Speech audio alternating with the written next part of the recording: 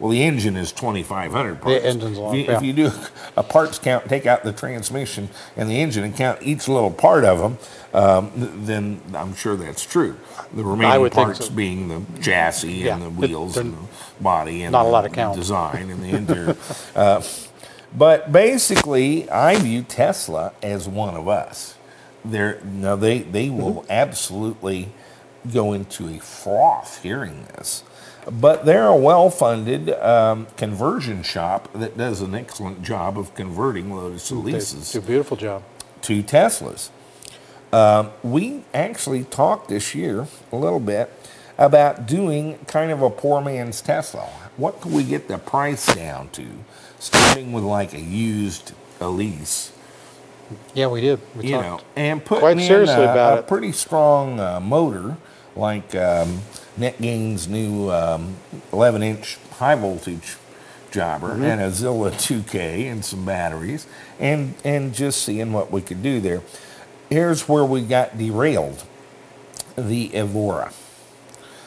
Now the problem with the Evora is instead of being $48,000, it's $70,000. Yeah, it was close to 80 grand. Yeah. But it's a 2+2 with this huge area behind the seats for 2 more seats or for luggage and so forth. Like the Tesla and the Elise, but twice the size. Now that opens the door to a 400-mile roadster. Yes. That's what we were talking about. Or more. And so it may well be. I understand that Lotus is having a little problem filling demand and meeting schedules on the Evora. The car is also a lot easier to get into and out of. It's just a bigger car. And so we decided if we were going to do a Tesla to wait and for the Evora. For the Evora and do that. They're doing an IPO and taking government money to develop a electric car at $55,000. And I would imagine some of the hard questioning is, we can't loan you this money and do this type of a deal for a $150,000 rich guy car. That's not politically doable. You got to work with us here. That's right. And so that's the other possibility, is that the Roadster is just too expensive and doesn't fit with their plans of introducing the S in partnership with the government and so forth. Now, I have kind of decried these little 4-door sedans, but I got to say the Tesla Model S, and we'll put a shot up on the screen, is it's not a Fisker Karma, but it's pretty slick looking. So, it might have some appeal. The other area that we're seeing is struggles with the battery companies, and they're getting tons of money. But an interesting thing has happened. A123 has just announced that they beat out Interdel.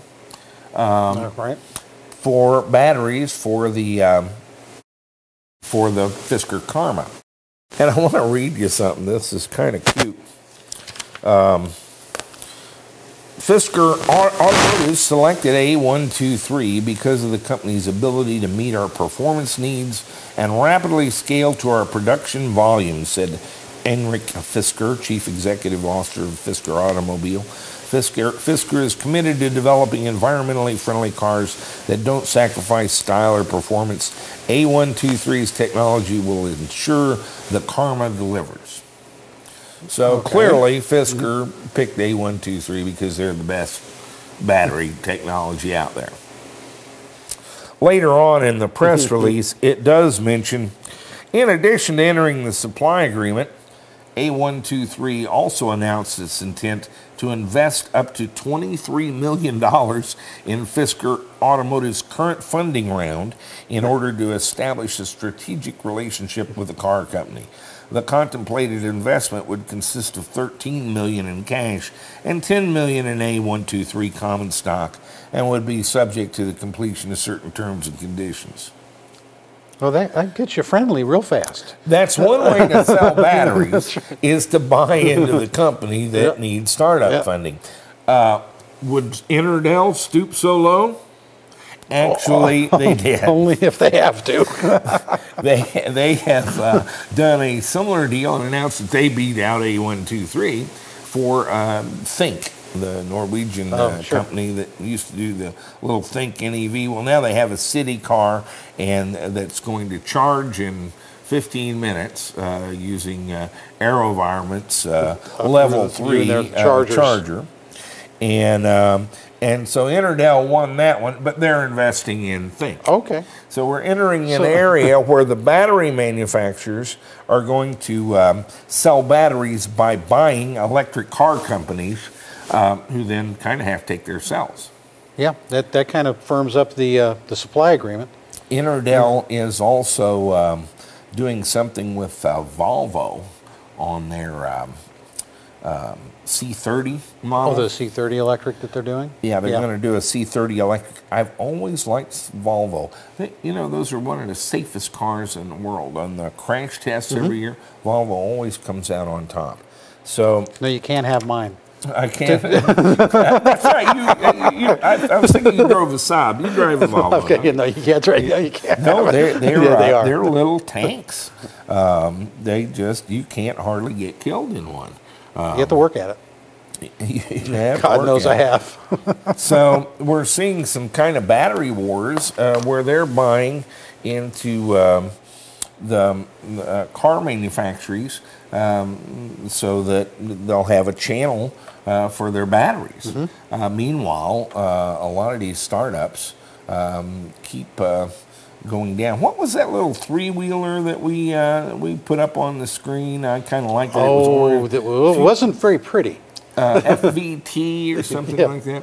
Well, these guys just keep chugging along. Oh, really? Yeah, and they've hired another guy, and they're going after this X Prize in April, and they're just chugging along. I was thinking a they're different going to put company. air conditioning in it, and they think they're going to hit 300 miles per gallon with their little hybrid concept there. I'd like to buy one of those, yank the hybrid out, and put in batteries, and away we'd go. My take is that we're seeing a lot of announcements. It's a flood of announcements. Everybody has an electric car right now. I guess Toyota's Prius, they're kind of on the ropes. They're having a tough toy. They've close to 300 and some thousand vehicles recalled. And this brings up some of the problems we're struggling with and will continue to struggle with. I've had 7 different strategies on the regenerative braking on the Mini Cooper and continue to look at it. Some of the Mini guys have just told me they love working it off the accelerator. Yeah, like you said, they've got a whole driving style now developed to and what to use that Prius thing is, Brian, there's no problems with the brakes. They say in theory you could be without brakes for a second because of a software glitch. I think they're falling on their sword a little hard. I don't think there's really any loss of batteries, but there is some perception problems in going from regen to mechanical brakes and so forth, and people are not entirely used to that. And so the human factors, ergonomics is a big part of designing a car. And you have to kind of get it right, or somebody's going to drive it into the wall. BMW put their regen off of the accelerator, and it's fixed. You get all of it, whatever they set, when you remove your foot from the accelerator. Now, they tell me there's kind of a sweet spot where I can still get my coast, my freewheel. Okay, and not be slammed in the dashboard and put the brakes on. I'm not putting in any current, but I'm not regenning too. So I'm okay with that. I still like the idea of doing it with the brakes. Here's what we're going to do. We're going to put a relay on the brake. Our controller, this TIM 600, will do off the accelerator or it'll do off the brakes. It doesn't care. It's got inputs for both ways, and it has an input for a pot where you can adjust the level. So unlike the BMW version AC propulsion provided, which is adjustable in the unit, but they just don't let the drivers adjust it. We're going to put 2 pots on the dash and a relay that switches these pots, which one is active. Either brake or throttle. And so we'll be able to independently adjust the regen for the accelerator and for the brake. And I'll probably put a switch in there where you can switch between brake, accelerator, or both. Both, yeah. And we'll just learn by experience, playing with that, which one works. Yeah. And then that's where we'll kind of leave it. But since ours is a prototype, it's going to be my car to drive around, I'm going to rig it up where we can do it both ways. And so when you hit the brakes, it'll simply switch to the brake pot with a relay. And when you take off the brakes, it will go back to the to the throttle pot. The throttle pot. Yeah. And